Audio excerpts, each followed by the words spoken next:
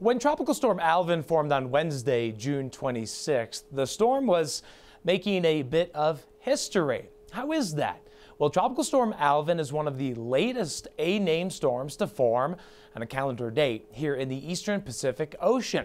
The storm formed on June 26th. That is the second latest storm to form here in the eastern Pacific Ocean during the satellite era. The only storms to form later, it's actually a tie on July 2nd, both between Agatha in 2016 and the A-named storm back in 1969, which was Ava. If you look at an average season so far, we usually by this point have two named storms and one hurricane.